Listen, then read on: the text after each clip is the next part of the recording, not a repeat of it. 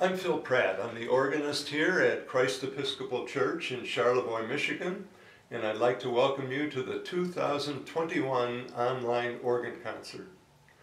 Like I did last year, I'm going to begin and end with toccatas. Now, as I mentioned, the word toccata means touch. So an organ toccata is technically a piece that demonstrates the organist's touch on the keys. But the word has come to be associated with flashy, exciting pieces. This first toccata is by Eugene Gigout. He was the organist at St. Augustine Church in Paris for 62 years. And if that's not a record, it's got to be close. He was a very prolific composer of music for the organ. This toccata is one of his best-known works. Here is the Toccata in B minor by Eugene Gigout.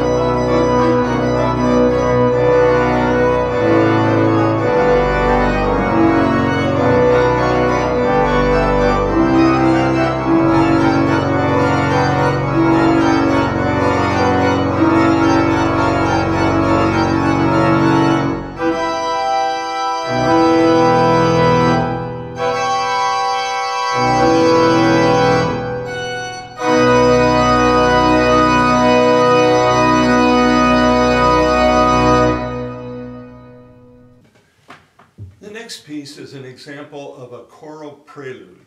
There's one tune that runs through the whole piece, and then a second tune, typically a hymn, that occurs in sections on top of the first tune. In this case, that hymn is God of Grace and God of Glory. Here is God of Grace by Paul Manz.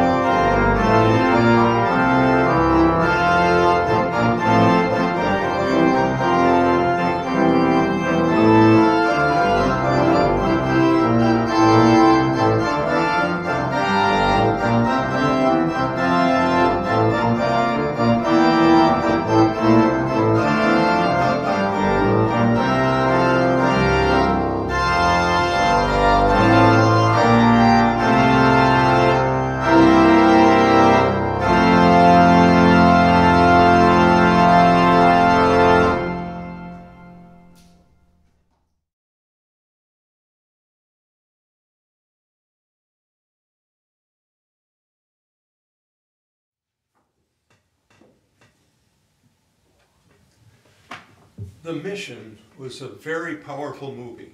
It came out in the late 1980s. It was based on a true story of a group of Jesuit priests who were reaching out to the Guarani tribe in South America in the mid-1700s. Near the beginning of the movie, there is a pivotal scene that involves the head of the order, Father Gabriel, and an oboe.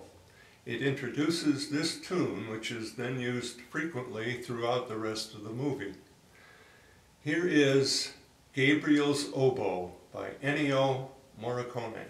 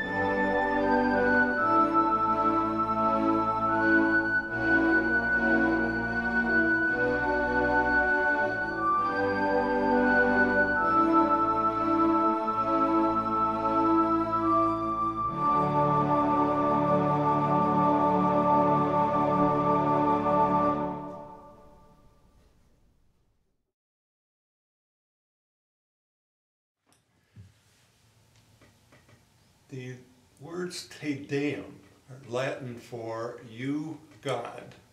It's actually short for Te Deum Laudamus, we praise you, God. Hymns that begin with those words are often referred to as Te Deums. Likewise, the musical settings of such hymns are also called Te Deums.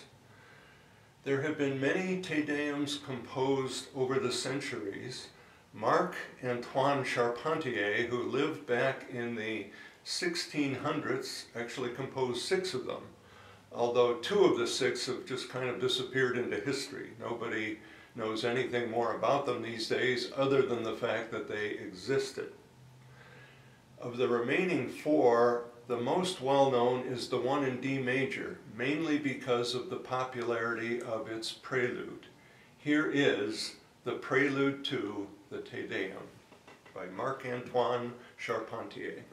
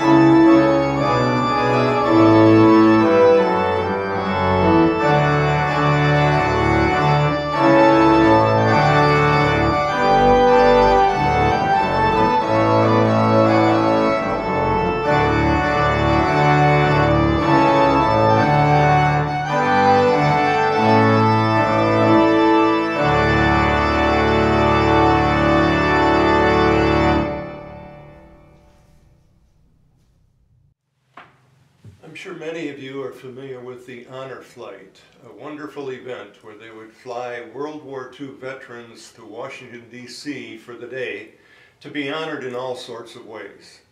I'm familiar with it because my father-in-law went on an honor flight and my wife accompanied him all day as his guardian. I had two roles that day. First was to get them to the St. Pete Clearwater Airport first thing in the morning to catch their flight, and the other was to be there to greet them when they returned that evening.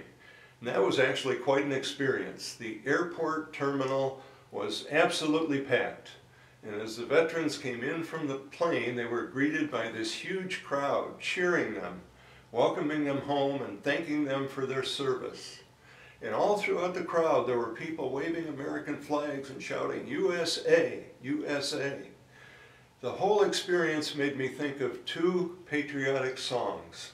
When Johnny comes marching home again, and Rally Round the Flag, which is also called the battle cry of freedom. I decided right then I wanted to compose a piece for the organ based on those two patriotic songs.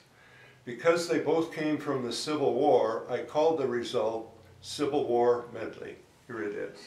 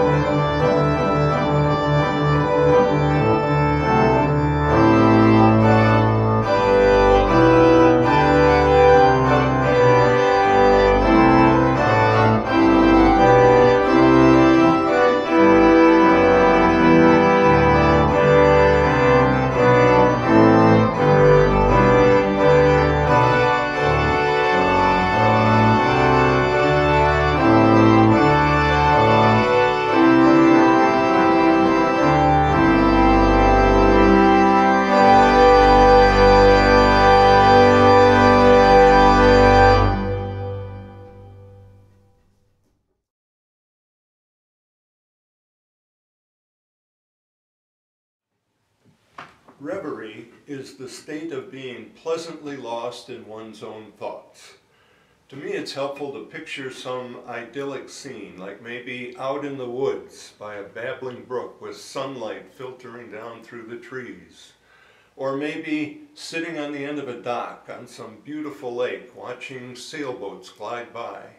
And then while you're picturing that, contemplate something. Could be the meaning of life. It could be, how can I be a better person? Or it could be some treasured childhood memory, like early morning walks with your grandfather. Here is Reverie.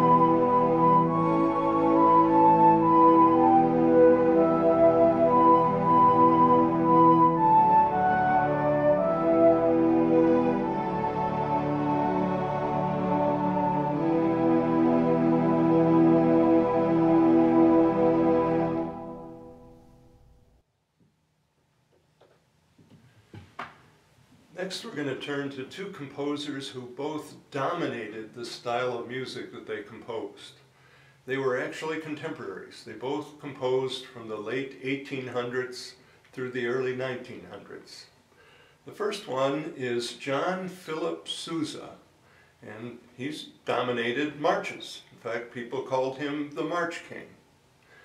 During part of his career, he was the conductor of the U.S. Marine Band, and while he was there, he composed a march for the Marines.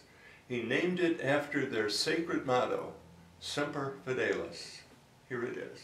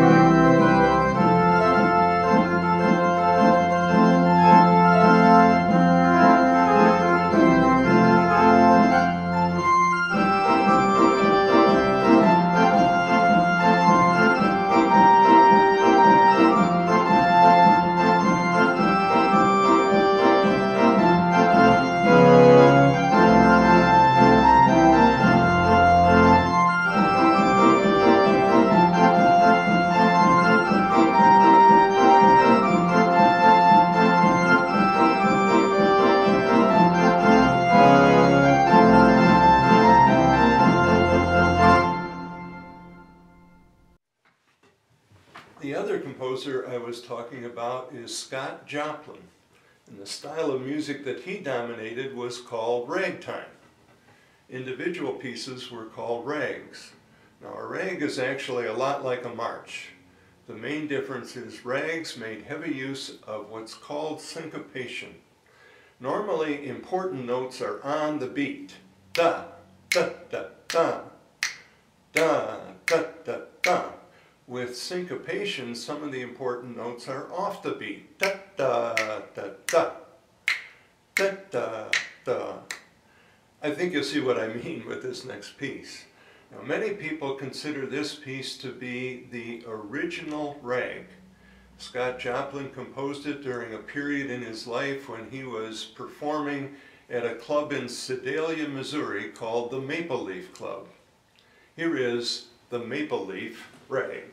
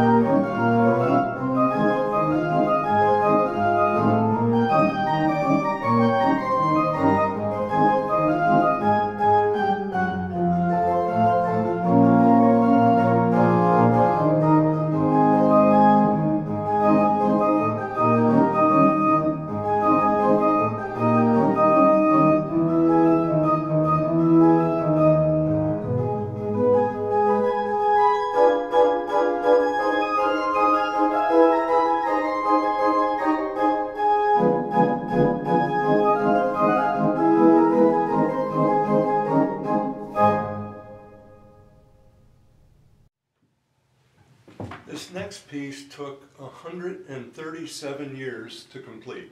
So how can that be? Well, it actually took place in 3 separate steps. Step 1 occurred in 1722 when Johann Sebastian Bach composed a piece called Prelude on a Well-Tempered Clavier. I suspect many of you are familiar with it. I'm sure some of you have played it. Step 2 occurred 130 years later in 1852 when Charles Gounod took that Bach prelude and added a melody to it to create a solo for either violin or cello with either piano or harpsichord accompaniment. He called it meditation. There were no words. Step 3, the final step, occurred 7 years later in 1859, 137 years after step 1. In this step, Gounod took his meditation and added words to the melody to create Ave Maria. Now, I will not be singing Ave Maria, and those of you that have heard me sing know that's a good thing. Rather, I'm going to play it as a cello solo with harpsichord accompaniment, which means that technically what I'm doing is playing the 1852 meditation rather than the 1859 Ave Maria. But nobody makes that distinction anymore. Whether you sing it or play it as a violin solo or cello solo or tuba solo for that matter, you still call it Ave Maria. So here is Ave Maria by Johann Sebastian Bach and Charles Gounod.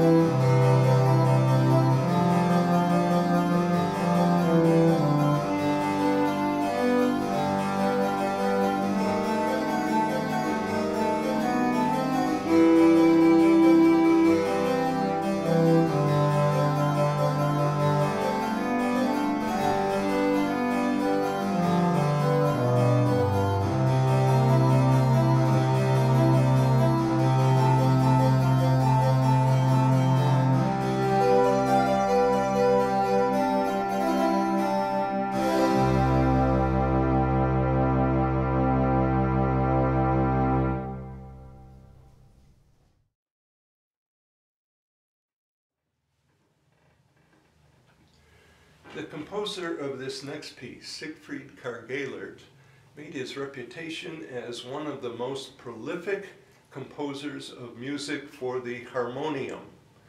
Now, you may not be familiar with that term, but there are a couple of other terms for it. One is reed organ, and it's called that because moving air, which causes reeds to vibrate, is what produces the sound. The other term, though, is one I suspect many of you are familiar with, and that is a pump organ. The typical pump organ looks like an upright piano with a couple of differences. Above the keyboard, there's a whole row of knobs that you can pull out. On those knobs there are names like flute and viola and horn, and the sound that comes out of the pump organ is determined by which combination of knobs you currently have pulled out. The other difference is down on the floor there are a couple of pedals, and as you play you pump them. That's where the name comes from. You pump them back and forth, and that builds up the air pressure necessary to make the sound.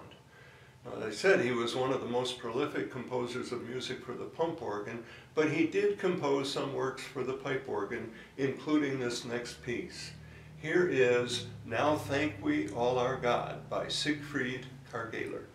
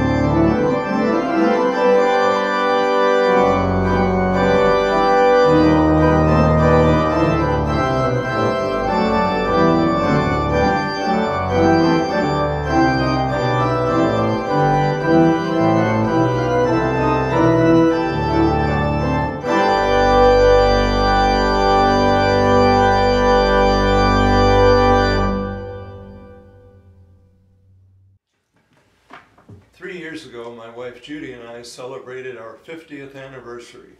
And one of the things we did to celebrate was go on a tour of the UK. For both of us, that is our heritage on our father's sides. On Judy's father's side, she is 100% English. On my father's side, I am 3/4 English and 1/4 Scottish. We both loved the whole trip, but I'll confess to being a little partial to the time we spent in Scotland, because of my heritage, I guess. And we learned about some of the history of Scotland and some of the important people like Robert the Bruce and William Wallace and King James. Now, one of the stories about King James concerns the Scottish clans. He was very frustrated with the way they were continually fighting and feuding and at war with each other, and decided to try to do something about it. So he called together a secret meeting of the heads of the clans, and with his leadership and direction and encouragement, they were able to come up with a peace agreement. That secret meeting supposedly took place in a church known as the Highland Cathedral. Now, the piece called Highland Cathedral is one of my favorites, and I looked forward, when we were heading on the trip, to hearing it performed on the bagpipes while we were in Scotland, and we actually got to hear it 3 separate times. But whether you hear it on the bagpipes, or played by an orchestra, or on an organ, to me it's still a wonderful piece. Here is Highland Cathedral by Ulrich Roever and Michael Korb.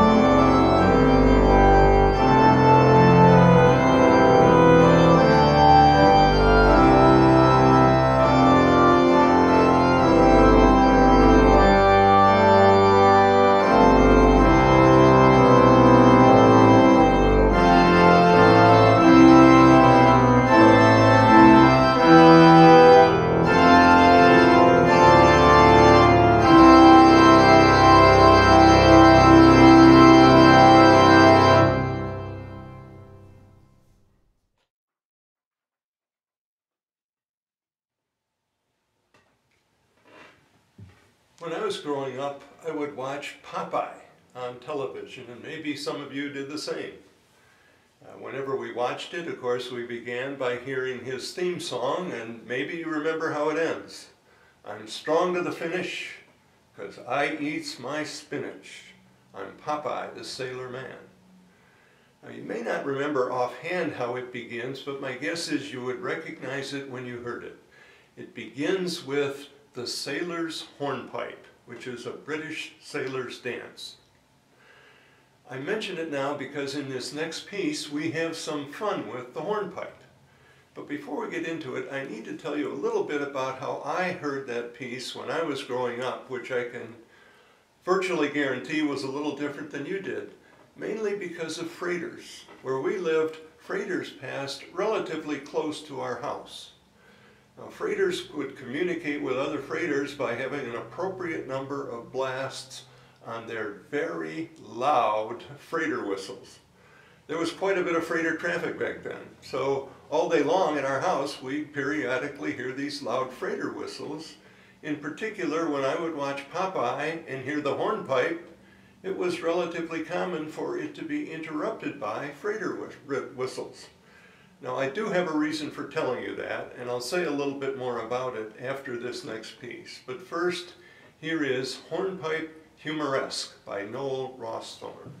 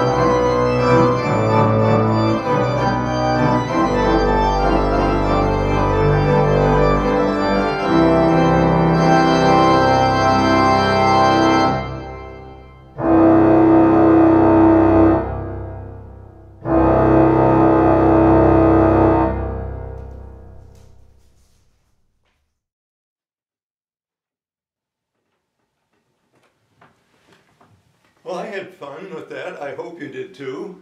My big question for you is, did you hear the freighter whistles?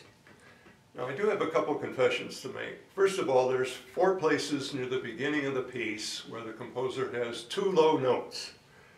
My confession is, I don't really know exactly what he had in mind, whether it was freighter whistles or a foghorn or something else altogether.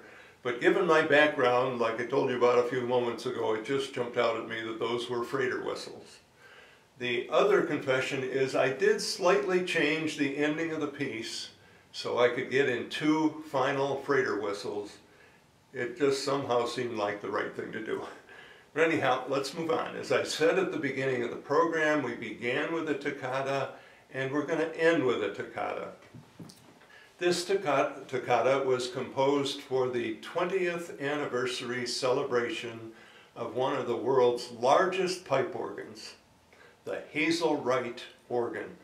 It's located in Garden Grove, California, at what was at the time called the Crystal Cathedral. It's now called Christ Cathedral. The toccata was performed at that celebration by the composer, Christopher Pardini. So here is the toccata on Amazing Grace.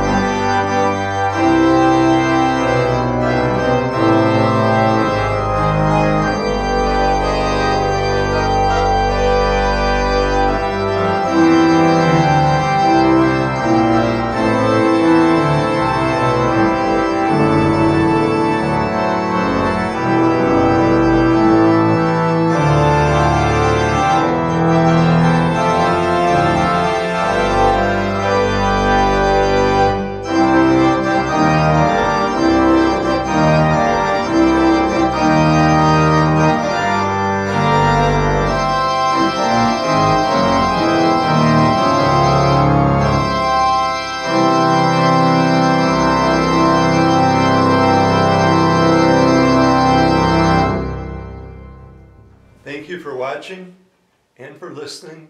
I hope you enjoyed the concert, and I wish you the best. Goodbye.